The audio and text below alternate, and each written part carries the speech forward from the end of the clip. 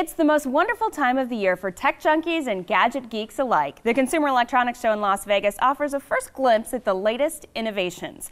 So what's getting all the attention so far? Well, we're finding out from tech expert Andrea Smith.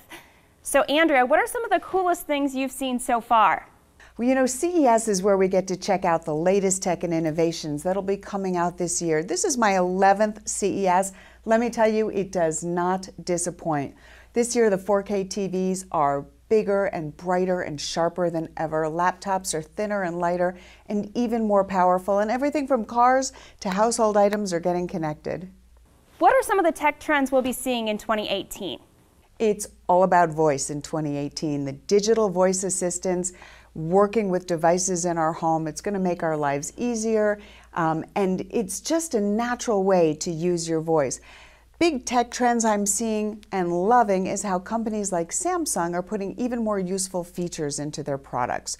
In addition to the 2018 Notebook 9, they introduced the Notebook 9 Pen. It's just over 2 pounds, light enough for me to carry around all day, and it's flexible. You can convert it from a tablet to a laptop. But the very cool thing about this is the S Pen. You can write directly on the screen. You can draw, you can paint, you can unleash your inner creativity. Those household items are getting smarter and smarter. So what else are you seeing? Yeah, that's exactly right. Household items are getting so smart, and I'm seeing things that actually can also help you to stay healthy. The Colgate Connect E1 is the brand's first app-enabled toothbrush. It connects to your iPhone or your Apple Watch using Bluetooth, and it lets you know if you're brushing in all the right places, and more importantly, if you're missing certain areas. It uses sonic vibrating technology and AI algorithms. It learns your brushing habits, and then it'll alert you to any problems before they even start. Starting this week, you can get it at apple.com and Apple stores nationwide. What other tech trends are on your radar for this year?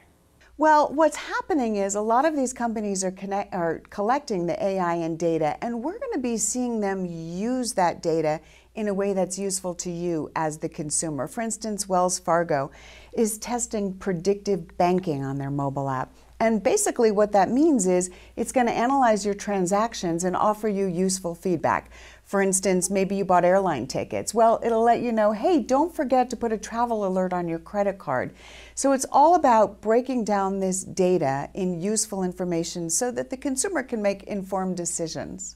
And where can our viewers go for more information on anything we've shown you today? For the toothbrush, head over to colgate.com/connect and go to Samsung and Wells Fargo to learn more about everything I talked about. Thank you, Andrea. Mike?